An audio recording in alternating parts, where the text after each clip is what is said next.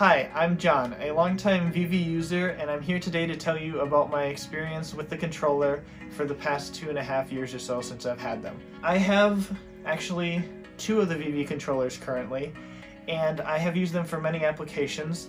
One of them is in my room right here, my game setup, where I have LEDs around my door frames, my windows, around my ceiling, and even under my desk.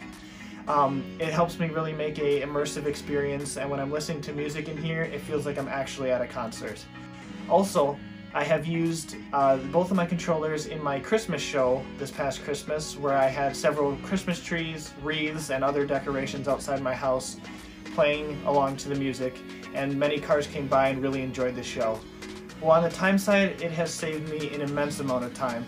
I didn't have to go through all the process of learning DMX code or something like that. And you know, as a college student, like I said, I don't have necessarily the time to tinker around with stuff when I have assignments and things like that. So the time saving is absolutely massive, and I would recommend anyone who wants the easy to set up light show to definitely buy a ViVi.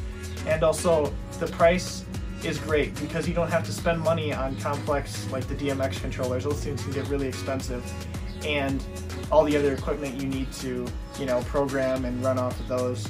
But with ViVi, it's just one simple box, you plug it in, it does what you want it to do, and makes your music come to life.